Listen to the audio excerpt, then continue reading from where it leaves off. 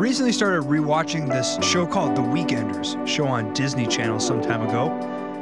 And the main character, Tino, was trying so desperately to get this other kid to like him. Now, after failed attempt after failed attempt, this kid finally comes out at the end of the episode and he just says, "Hey, sorry, I just don't like you."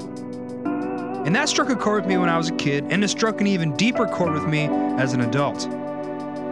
What I take away from that is that no one really owes you a damn thing.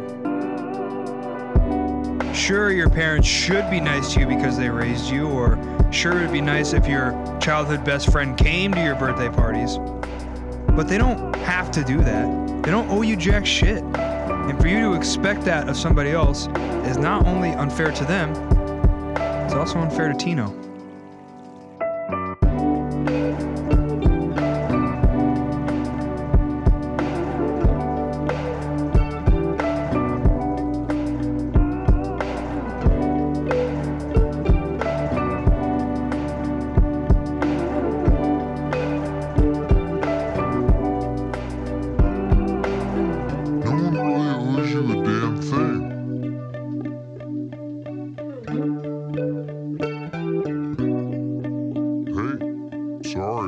No one really owes you a damn thing.